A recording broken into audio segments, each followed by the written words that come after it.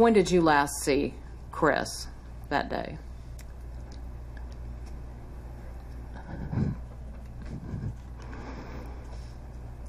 We were at the house, and we were both trying to hurry and get to where we were supposed to go. And so he had gone around the house one way to try to find me, and I, you know, like comedy, eventually we found each other in the hallway. And,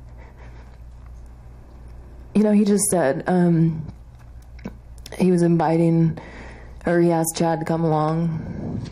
You said Chad had come to the house. Chad was at the house, wanted to have Chad have an extra set, just to have an extra set of eyes. And then and then I said, hey, maybe make sure that this guy knows that Chad can be trusted 100% so that he's comfortable saying whatever he wants to say. He said, oh yeah, no, I definitely will.